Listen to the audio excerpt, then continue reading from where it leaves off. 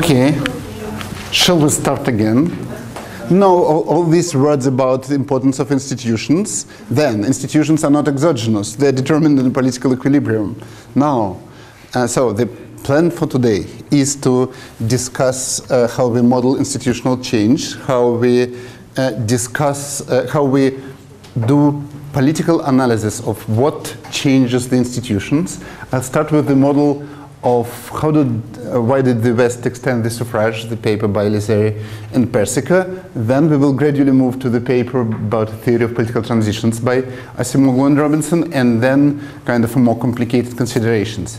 But basically, all of those models are going to be about the following simple thing. So how we think about politics, the most simplest case, that we have a do I do something wrong using a permanent marker? We have a one-dimensional policy space. We have different individuals. Each individual have preferences like this. So this is a policy space. Each point corresponds to a policy. This is an ideal point of an individual. This is the utility this individual derives. So if we have many individuals, each of them has an ideal point. And this whole thing, this is the polity. So we have a lot of individuals here. Now, everybody knows, or everybody is supposed to know, what happens when the majority votes over the policy proposals. So basically we know that if we just consider alternatives, then the ideal point of the median voter is going to be the Condorcet winner. It defeats any other alternative. If we have two parties competing in this one-dimensional policy space, then they would always converge to this ideal point of the median voter. But this would not be what I need, because this would be keeping institutions fixed, a political institution fixed. What happens to economic policy? But now consider the following situation. Someone first decides who is going to vote. So for example, if we start, I don't know, with the tiny elite, like King of England, only those voters matter. And then they could decide on two things. They could decide what policy to prefer, and then they obviously prefer the median ideal point, the ideal point of the median enfranchised voter. But they also could make a decision whether to extend the franchise, so just to allow these people to vote. This obviously makes two changes. First, it changes the ideal point of the median voter, because the median voter is now the new median voter. But it also changes the preferences of the median voter over the extension of the franchise. So it's actually possible, and we will discuss this at the end of our hour, that those people would prefer to extend the franchise. But if those people whom they would enfranchise would prefer to extend the franchise the further, these people would not be willing to extend the franchise even to this set of voters. Then suppose that we have a full universal franchise. Everybody votes. Then, as I said, the policy that is going to be chosen is the ideal point of the median voter. But now we could ask ourselves, if we are interested in institutional foundations of political decisions, so if we would ask the same polity, the same people, about who should vote, is it obvious that they are going to keep all the voters enfranchised? And actually it's not, because in this picture, it seems like everybody is spread universally across the political spectrum. But if we have only two kinds of people, we have a lot of poor people, and we have a couple of rich people, all right? So all of the rich people are here, all of the poor people are here. Then the median voter is obviously here. So they actually might not care at all about having these people enfranchised. So they might vote actually to keep these people out of power forever. And this happens, and it's called totalitarian repression. So now, with this picture in mind, I could proceed with my plan to discuss different models of this kind of enfranchisement. But as I said, this is about the basic decisions that are made. There is a franchise, there is this set of people who decide on economic policy, but also we are interested in dynamics of how the same set of people determines the set of people who decides on economic policy. Right? Good. So, and this is probably the most natural and the most advanced way to model institutional change. It might be, as I said, it might be democratization, it might be repression. There are historical examples when the majority would vote to strip some parts of the minority of voting rights, or voting rights in a larger sense. So it might be democratization or disenfranchisement. And so we will start with these two models, then we will talk about dynamic considerations about what makes institutions stable, and then if we have time we will talk about institutions and social mobility. So when we model institutions, we need to think about the following couple. We need to think about an economic game which maps the current institutions to strategies that people could make under these institutions, and in turn the payoffs that they receive. And also there should be a metagame, a set of rules that define how people change institution. So now we will think about this in the following way, which is like the most general way to think about this. There is the currently powerful, and they decide whether they like some alternative institution, for example, extended franchise or a restricted franchise, or just they want to delegate the decision-making to dictator. They consider whether they like this better. But they also know that if they delegate political power to a dictator today, then next day it's the dictator who's going to decide whom to allocate the political power. So basically, we recognize that with political power, with real de facto political power, the thing is that if you decided to give it up, then you might not have power to get it back. So we'll start with the example that was studied by Lizari Persicor. In their paper, they have a lot of background material on the extension of the franchise in the British Empire in the 19th century. I'll just tell you the model details. I will rush, so you might not follow all the formulas, but I hope you will follow the logic. So if you do not, Tanya, if you do not follow the logic, you might ask me, and I will repeat. I will rush through the argument again. Right? So there are n groups of citizens, and they will have different voting rights, and each citizen has an endowment, and there are two policy instruments. There is a redistribution, which is just a non-distortionary redistribution, just for simplicity. There is no distortion, and it's not very efficient. It's just redistribution, but it can be targeted. So you could take it away from any citizen and give it to any citizen that you want. And there is another policy instrument, which is public good provision. It's more efficient, so you produce more of a public good from the amount of taxes that you collected. But people cannot be discriminated against in this. So you could do targeted redistribution, but you cannot do targeted public good provision. And there are two parties, and they announce platforms to compete for voters. But this is not a democracy. Not every group can vote. Only some groups can. So of those groups, there are some groups that are marked that they can vote, and they will not only decide on economic policy, so how much to allocate to the public good provision, but they also will decide whether they want to enfranchise other groups or not. So the taxes are collected, they're invested. The utility depends both on consumption and consumption of private good, which is a targeted redistribution, and public good. So the policy platform is just the amount I spend on, the party spends on the public good, and the names of those groups that are targeted.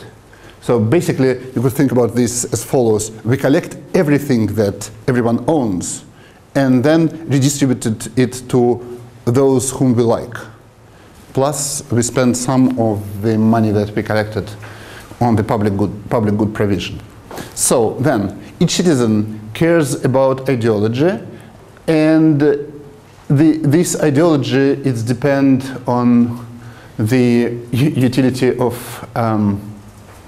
the party in power. This is still symmetric, and different groups have different preference, different reaction functions to redistribution, meaning that groups that have a higher index, they're more ideological, meaning that the more you redistribute to them, the more they react to this redistribution. So here is a small mistake that fortunately I cannot fix it. Fix it here. This should be R and R. Here, R and R. So the formula defines the number of votes that the party L gets, and all other votes go to the other party. Parties makes their proposal to maximize the decision, so they want to win. So what could we say about the equilibrium? Why do you need the X? Why not just 0? Where? It should be larger than X. Why not just larger than 0? As I said, I'm rushing through the formula. People are ex post heterogeneous in their ideological preferences. So a person's ideological preferences are fixed part plus a small noise. So we have one share of people voting for this party. Yeah. Mm-hmm. It's person specific, so it's person specific. It's person specific. Yeah. Okay. No, you should not. I should keep my pace. So one of the equilibrium conditions is that in equilibrium, obviously, those groups that are more responsive to redistribution, they receive higher transfers. So those groups that are more easily swayed by targeted spending, they receive more. So now the elite might want to increase the enfranchisement, because if there are very few groups that have decision power, then those groups who are relatively non-ideological, they receive too little in equilibrium, too much spent on targeted spending, too little is spent on public good provision. So although everyone benefits from the public good provision, some of the groups which are in the elite, they would benefit from the increasing the franchise or suffrage in English, because because they are too disadvantaged in an equilibrium where everything is decided by targeted spending. So this is a model where those groups that are most ideological, which are furthest away from the center, they receive a disproportional share of resources. So other groups, they might want to have other groups enfranchised, because this will make targeted spending less efficient. So more money is going to be spent by either of the winners on the public good. So this current group will benefit from this. So what this model gives us? It gives us the first very simple observation, that there might be a rational, totally equilibrium franchise extension. So those who currently in power although if there are very few currently in power, they might want to extend the franchise. In this model, the sole reason for this is the imperfection of political competition. We do not want to have spending to be too much targeted to the groups that ensure the win in equilibrium. And Lizeri and Persico demonstrate that it was indeed the case in early 19th century that the government spent too much on targeting specific communities. And but there might be other reasons to extend the franchise. Now, the driving force in Lizeri and Persico is that the current powerful group in equilibrium wants to extend the franchise. But now, suppose that there is a different situation, that there is no current group that wants to extend the franchise. So why might an institutional change happen when the current elite would not want the franchise extended?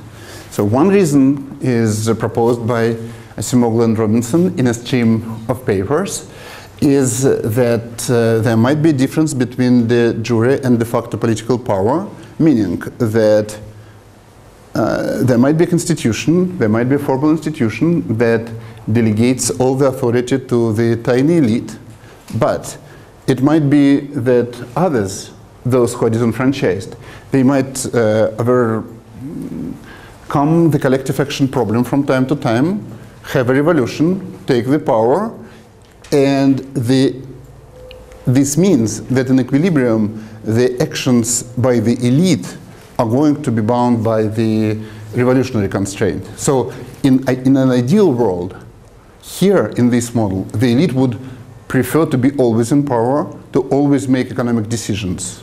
But they know that something might change, some circumstances or something else, and there might be revolution. So their current decision making is bound by this. So here, as I promised in this picture, there is the small rich elite, and there are a lot of poor people. There is a certain fraction of rich, but they're relatively small. They differ greatly in their incomes.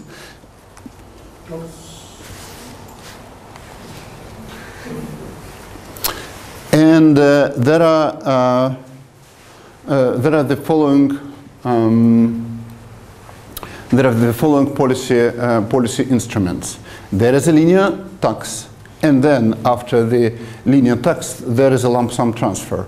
So here, the public good provision is extremely simple. We just redistribute all the money that we are collected. There is no efficiency gains in public good provision. So the taxation is distortionary. So there is a cost for the economy associated with taking taxes, and obviously the most preferred tax by the rich is zero. They're rich. They are going to be worse off if there is linear taxation and lump sum transfer after that. And for the poor, they're going to be richer if the tax rates are higher, but the taxation is not too much distortionary, so there is a non-zero, strictly positive, most preferred tax rate by the poor. So then individuals live forever, they maximize their lifetime utilities, and if the current franchise is that only the elite makes the decision, then policy is set by the rich. If everyone is enfranchised, then the decision is made by the median voter, and the median voter is obviously poor because there are more poor than the rich. So they make the policy choice. And if we have a non-democracy, then the poor they may mount a revolution. A revolution brings some costs to everyone, but then poor are in power. Now, suppose for simplicity, that's not as it put it in the Asimoglu and Robinson model, but suppose that a revolution, if attempted, always succeeds. And then the poor receive all the output after the revolution. Basically, that's not surprising because they make the decision after the revolution. And after the revolution happens, there is some random variable. So it might be good to have a revolution. It might be bad to have a revolution, and they do not know. They do not know in advance in the current period whether this will be good to have a revolution in the next period. So the problem is that in a Markov perfect equilibrium, in an equilibrium when the past doesn't matter and we cannot condition the future strategies on what is going to happen before this decision is made, the problem is that in equilibrium, if there is no threat of revolution, then the elite will set taxes to 0 in equilibrium, and there will be no revolution. But if there is a revolution, if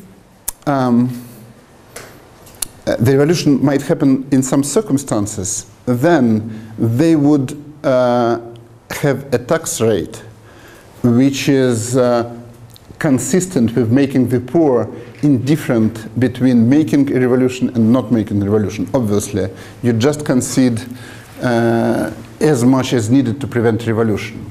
The problem is in this model, and this is highly technical, that in some states of the world, it's not possible to transfer enough wealth to the poor. So the problem is that because we cannot commit to redistribute in subsequent period, so we cannot promise to provide enough income to poor, regardless of whether the circumstances in the next period are good or bad. Because of this, we cannot actually in some circumstances provide a transfer which would be big enough to buy the poor off. So the problem is now, if the revolution is costly enough, if the rich hate revolution is, so that they need to avoid it at any cost, then if they cannot make a transfer large enough to solve the revolution problem, they have to democratize. They need to extend the franchise, ceding the power to set the tax rate. But this will provide the commitment that they need, and this will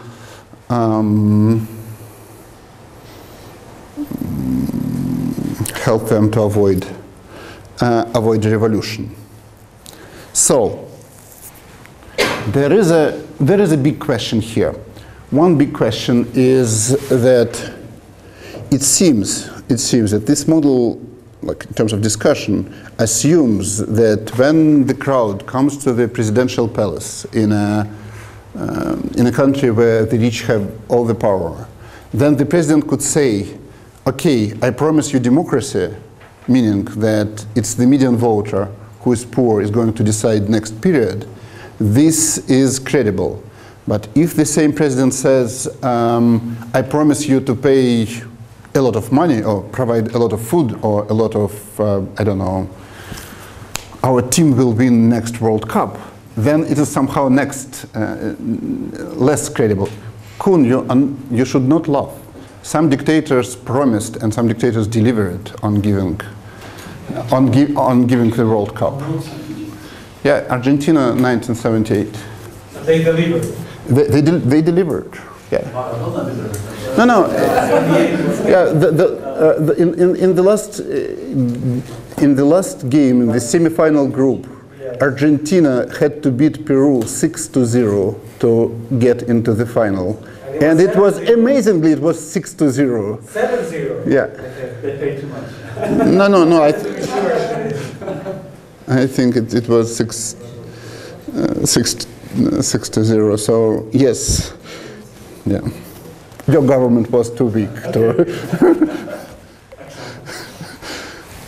Okay, so here in the theory of political transitions, although the issue of credible promise of democracy versus a credible promise of food is a kind of unresolved, is assumed away in this model, still this was the first model of institutional change, of institutional dynamics, where transitions, they occur because some of the groups, those who are in power, they're unable to commit to particular actions to the future. Once we assume that there is a different ability to commit to democracy and to particular actions with respect to taxes, then in equilibrium it happens that you could only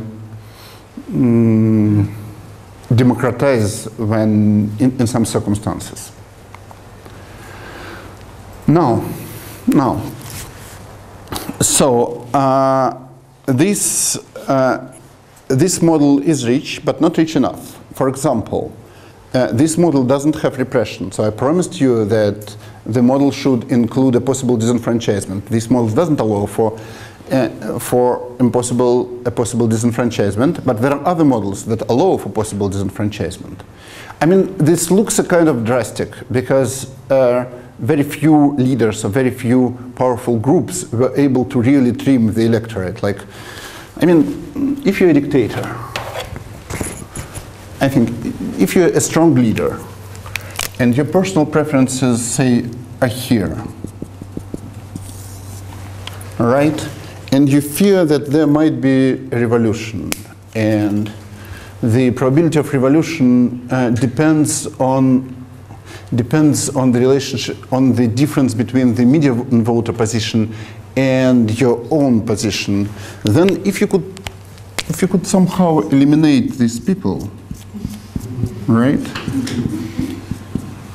Then you have a lower revolutionary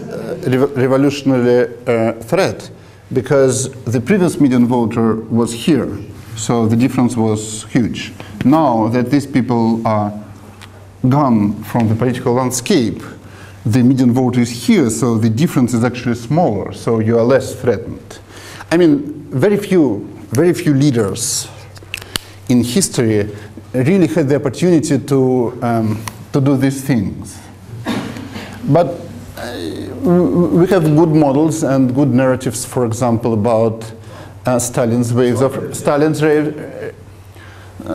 repressions. They affected about they really killed about 1 to 1.5% of the population. So this is actually like this, right? But actually, if you like extend the logic, so people could not be only literally killed, but also kind of scared when someone who has the same views are killed, then you actually could trim the electorate, right? Like you kill people like this, and if these people are okay, Mao. Actually, the most successful guy was Pol Pot in Cambodia, but this is not only about dictatorships. There is Rwanda. Yeah, you could think. Sure, you could think. Yeah, there are a lot of cases where this logic really helps to understand it. But what I'm saying that there are examples even in almost in perfect democracies, perfect in the sense that everyone had a right to vote, and the votes were consequential.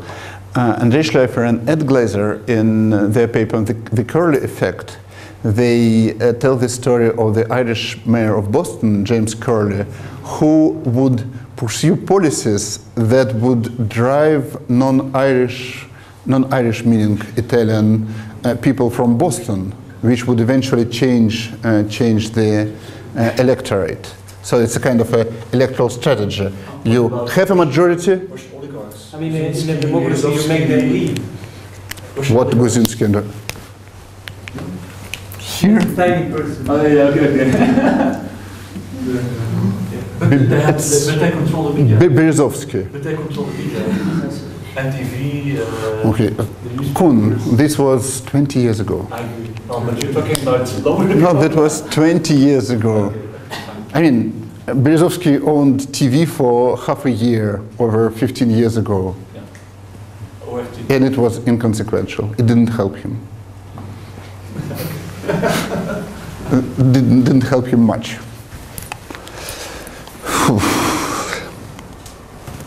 So, taking stock of the first half of the lecture, two theories of democratization, two theories of franchise extension, two different forces driving the institutional change. One, preferences of those who are in power, and the second, uncertainty about who is going to be powerful tomorrow or who is able to mount a revolution tomorrow.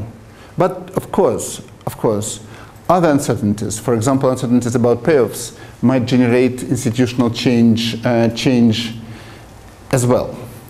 Now, look at the following model. That's a famous model by Kevin Roberts.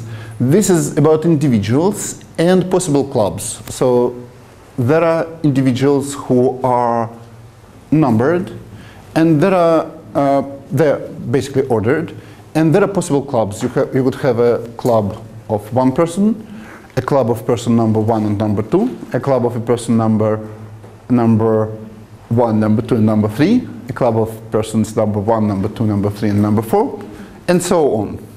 And we assume that in each club, the majority decides on what is going on in this club, and also about who is going to enter this club.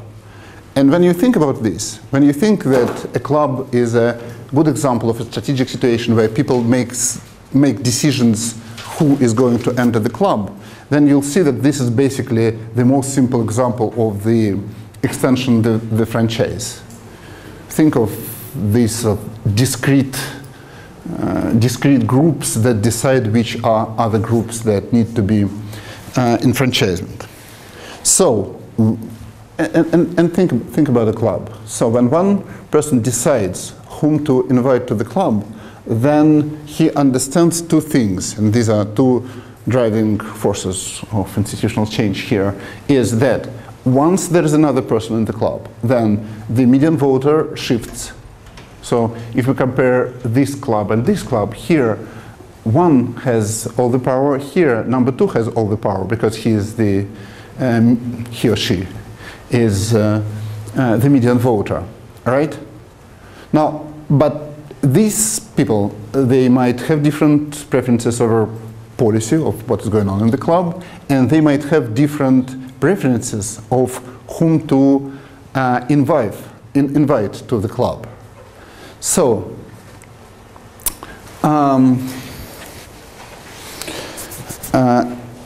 look at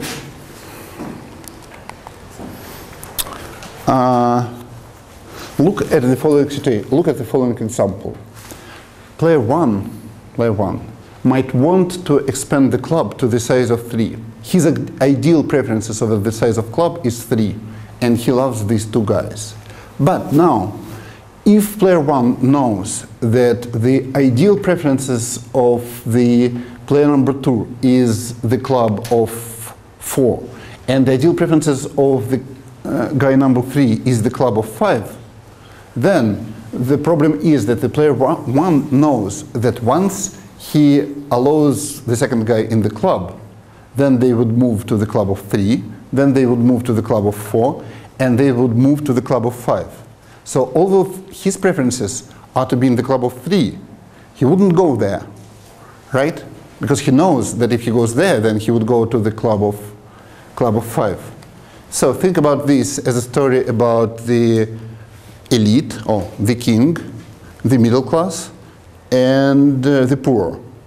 The king might prefer the middle class to be in power because the middle class will make all kinds of investments and be nice to and spend some money on king's palace and be kind of good. But also, but the middle class wants the poor to be in franchise. Then the king would not transfer power, would not extend the franchise to the middle class, because the king knows that once the franchise is extended, they would go to the to the whole enfranchisement, which is too bad for the king. So the club example is actually a kind of a powerful thinking tool about the institutional change. Now,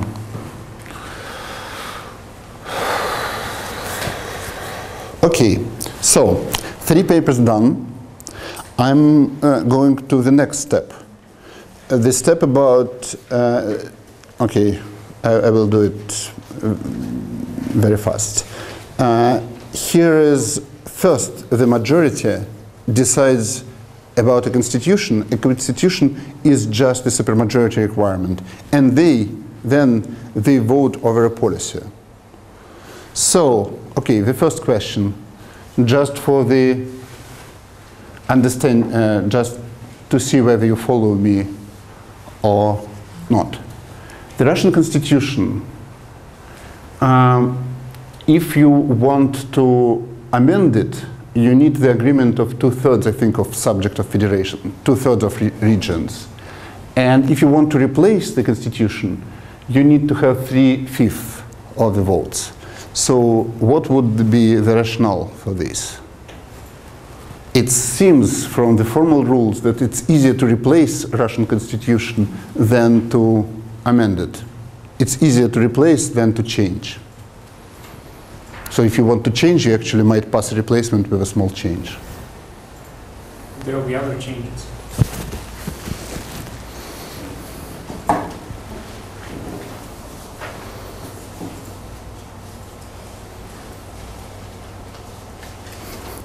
You probably, okay, I see, you all follow me. This question doesn't require anything that you hear. No, it was just a arithmetical mistake. They thought that 3/5 is more than 2/3. At least this is an explanation of those who wrote the constitution. Nowadays, when they asked, they say, Viktor Shein says that we just thought that 3/5 is more than 2/3. If you amended to change the number like that. Okay, that's just a story. No, and I saw you all followed my lecture, so you didn't concentrate on the question. You were just thinking. It's written by lawyers, not by mathematicians. Yeah, sure. Yeah. Okay, that's all on the paper of Barbera and Jackson. No, yeah. Can I ask one question? Sure. So the whole model is about wealth distribution? It's a production? No, okay. The model, Barbera and Jackson model is as follows. We first vote on the voting rule, then we vote on a decision which affects our life, some redistribution. There is, of course, some residual uncertainty. So the question that they ask is, what are kind of self-stable constitutions? What are the rules that survive the vote over them as the rules of making the decisions? Yes, I'm referring to the paper at the very start. You start with model and it's all well distributed, but if no one ever produces something. But but the elites have good reasons, and that's also in the Asimov Robinson story. Okay, it's the production of the in my example with rich, the middle class, and the elite, it's exactly the question that faced a lot of kings over the history. They thought that if they empower middle class, then there will be more investment, there will be more growth, everything. But they wouldn't empower the middle class because they thought that there is a slippery slope, that once they empowered them, they would extend the franchise further. I agree, but that's not in the model. The model only considers wealth, not production. So that channel you described actually is excluded in your model. It would reinforce the result. Because they don't produce. What do you think by not in the model? There's no production function, there's only wealth. So there's just an endowment. So think of wealth as the outcome of an equilibrium when everyone made an investment decision and then collected the fruits of their labor. And so the wealth is not the wealth, but it's the wealth that occurred to you because of your efforts and investment. So So it's agriculture. I mean, but the channel you described... Investment, it might be capital products. Yes, the channel you described is that the production goes up, and that's why I don't extend this franchise, because I'm afraid that I will lose power. But it can go up, because you assume the wealth... No, okay, no, when I'm thinking of extending the franchise, and I have the following trade-off. I could extend the franchise. This will increase incentives to produce, but this also will start a dynamics which would lead to a policy which is very far away from my preferred policy. Yeah. This actually might explain why, like, when you read the narrative of revolutions, like of English Revolution or the French Revolution or even the Russian Revolution, you would always ask yourself, if the king would know, or if he would anticipate what is going to happen at the terminal node of the game, then wouldn't be it better to concede a lot of things? Why wouldn't you grant a constitution? Why wouldn't you cede the power to the parliament? Why wouldn't you do all of these things? And this model, especially the club model and its offsprings, it kind of explains that you might not be able actually to do a lot of concessions, that although it seems that you are free to make all kind of concessions and you could find a balance between your interests and the interests of those who would mount a revolution, but actually the choice is almost binary. You need either to concede everything or to concede not at all. So these models, I think, they provide very good intuition for this kind of situation. For this kind of situation where would you think that looking backwards, there should have been a good bargain which would not involve killing the elite. But these models show that the slippery slope argument shows that there might not be such an equilibrium.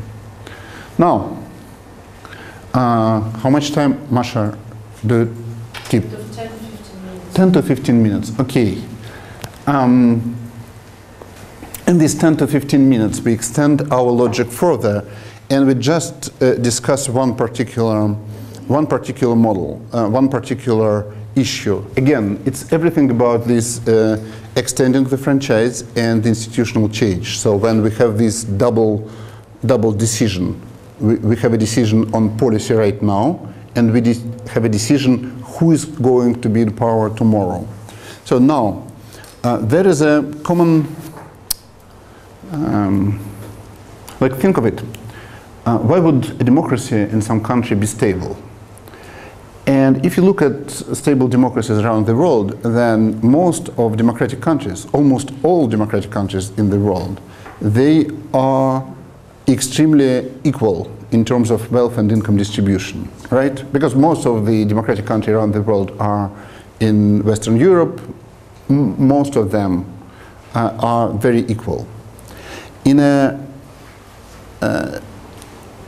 egalitarian country, in an equal country, there is the model about the extension of the franchise. This model, it's also explains the reason why would democracy be stable, because everyone is the same. If basically all the people have almost the same preferences, right? Everybody is here. Then why would you disenfranchise someone? It doesn't change the media vote a lot. So there is one country which has an extremely stable democracy for hundreds of years, and at the same time is very unequal. This is the United States, right? So it's a kind of a huge counterexample to this logic. So one logic that explains generally why democracy is so stable in the United States is the so-called de Tocqueville argument. And the argument is that the United States have such high social mobility that this somehow mitigates the impact of inequality. So how would you introduce social mobility into this model? The main thing about the social mobility is that you might want to change the institutions if you expect, for some reason, that you are going to be in the different economic strata, different economic class in the next period. So think of the following situation.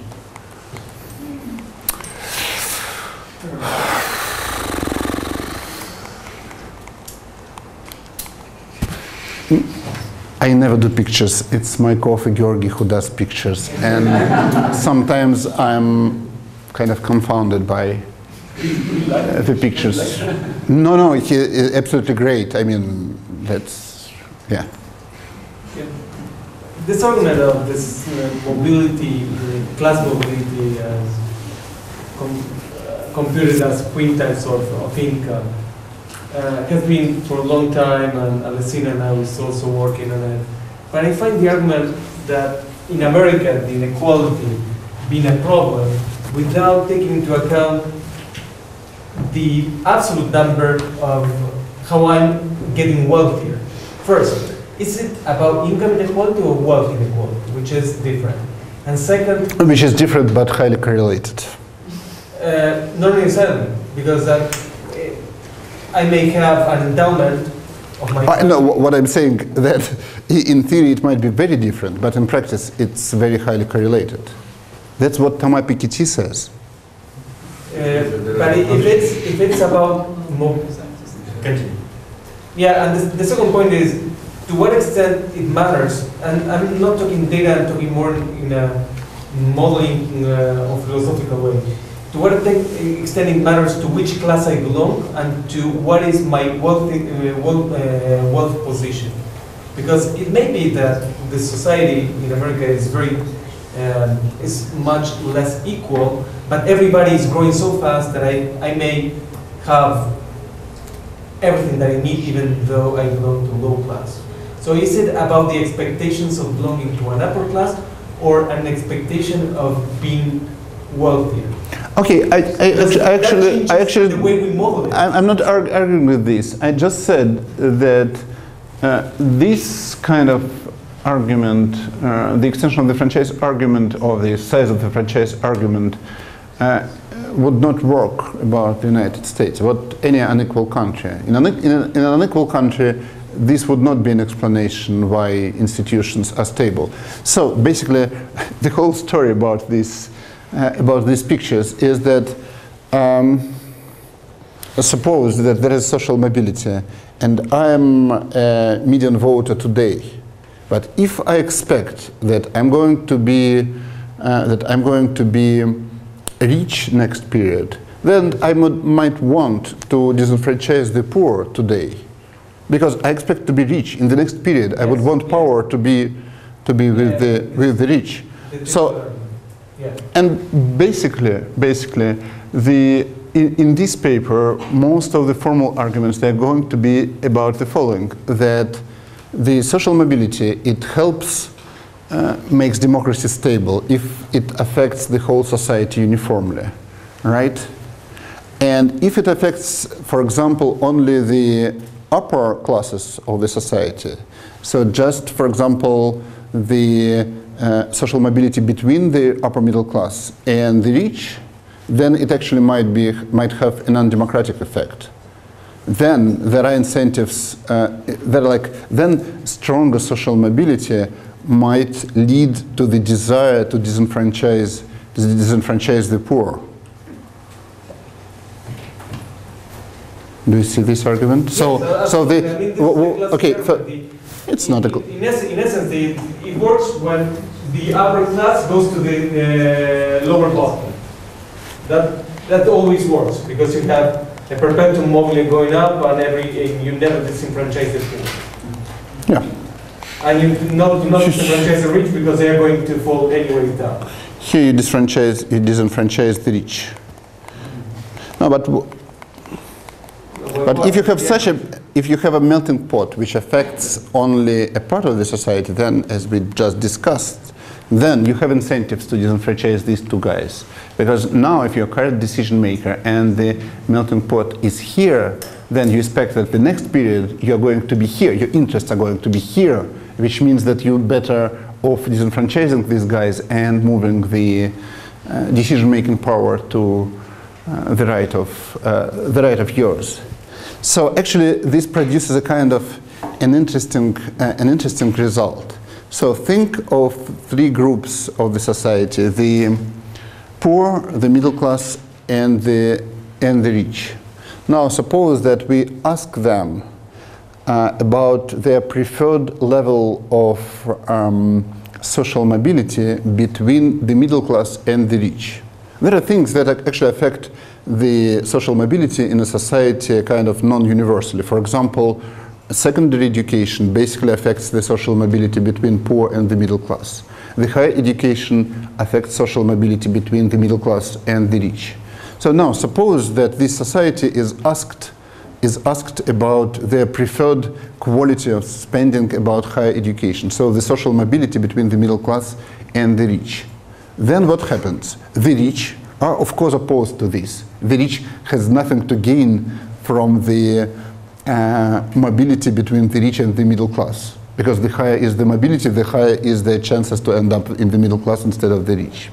The middle class is obviously want as much mobility between the middle class and the rich as possible, right? Because then they have chance to join the rich, higher chance to join the rich. Now, what the poor thinks about the social mobility between the middle class and the rich? Yeah, okay, first I need something naive. You are too smart to be the first responder. The naive intuition that the poor doesn't care about the social mobility that doesn't affect them, right? But a more sophisticated answer, like by Kuhn, they actually hate this social mobility, because if there is a high social mobility, then the political power might be transferred from the middle class to the rich, so the decision making will be further away from the poor. So like poor join the coalition with the rich against the middle class over the social mobility. Okay. And probably I better stop here. But if you have questions about institutional change, I have a couple of papers more to talk about, a couple of models. And I just started social mobility, actually. So this is like a new paper with Darwin? It's not that new. Okay. But then this is something that could be like studied from historical data, you know, in terms of poor rich. Because in the US it's like yeah, a good test of this model would need an exogenous shock to mobility. So I think there might be some exogenous shocks to mobility. For example, an ascendance of a especially Catholic king in France have produced a lot of Huguenots moving to the United States. So sometimes there are shocks to social mobility, and there are shocks to demographic allocations. But okay, if we would have had a good example or a good story, this would be better. But we don't. Sorry. No, you go first. Well, it's after 9, so if you can comment on the American politics have been described as disenfranchised. The poor have been disenfranchised for a long time, so that's the upcoming of Bernie Sanders and Donald Trump. Why they got so much support. So what is your view on that opinion?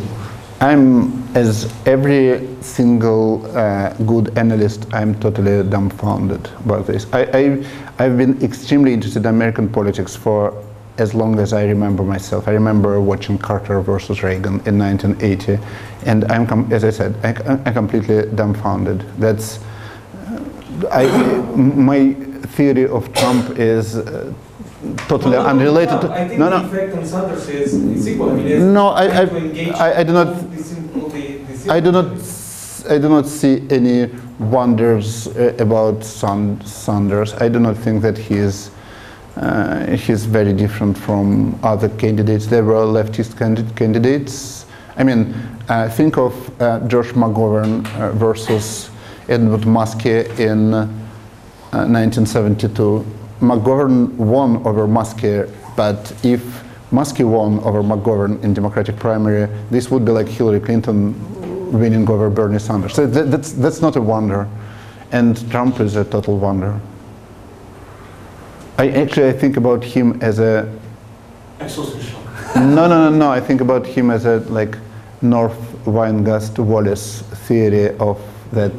I think Republican Party, the former Republican Party, was a very,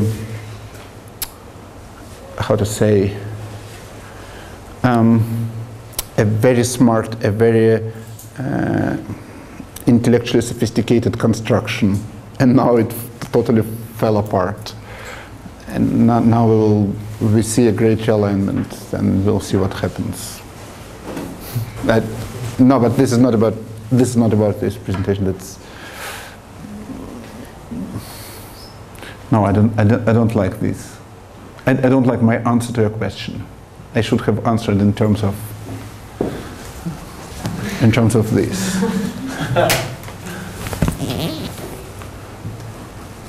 So Okay, no, okay, I could answer in terms of this. So in terms of modeling, my question could be rephrased. Is there some sort of voting group that is more engaged than previously? And that's why we see this dynamics of more polarized primaries. Okay, no, okay. Right wing and left wing. Okay. I don't know, those who study American politics know that it might seem that you could pin down the American politics into two-dimensional policy space. One is a kind of economic dimension, and here is the social dimension. So here comes economic American liberalism, meaning high taxes, a lot of government spending, social security, things like this.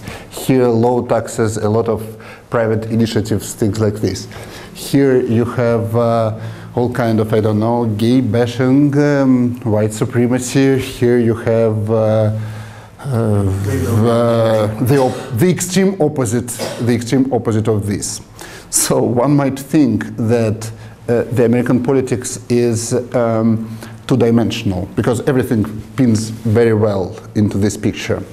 But if you actually try to do some numerical exercises about this, then it's a well-known proposition that actually there are no two dimensions, that they collapse something like along this line. So you have Republicans here and you have Democrats here. So it actually makes sense to talk about this kind of dimensionality in American politics.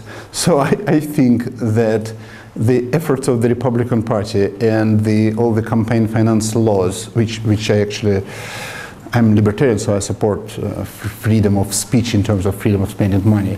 But I think they were extremely successful to shifting this line toward the social dimension line and have all the cultural wars working in their direction.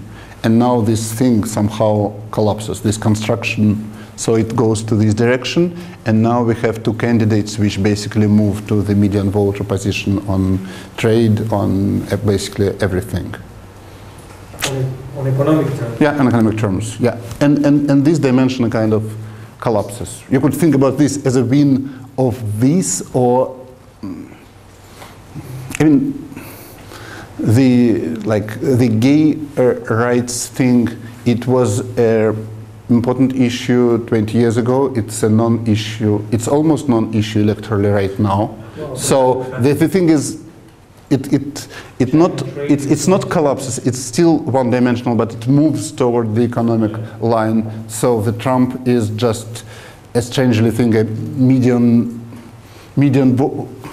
he's close to the median on social dimension, which becomes irrelevant. So he's forced to, the party is forced to move to the median voter on the economic dimension. Whew. Okay. The prestige of science saved. In my view. Been on the science part over there. So you have people 30 years ago on the top and people 30 years after on the bottom, right? But somehow the support of their positions is the same. I would assume that Richard Branson has more consumption opportunities than Howard Hughes did. So the right tail definitely goes to the right. So there is an opportunity for the right guy to go up. So that kind of breaks your argument about, you know, the best guys not wanting any education. You basically say that for policy matters, it's important what is your absolute position rather than what is your relative position. I'm saying that support is not. Yeah, okay. I'm not sure that this is an argument that is easy to make. If, for example, you think about allocating money between more to spend more on secondary education or more on higher education, then I do not see why it is the absolute position is more important than the relative position. I'm not saying it breaks down everything immediately, but your argument works because of the balance. I don't know. You might be right. Other questions? Great. Many thanks for having me here.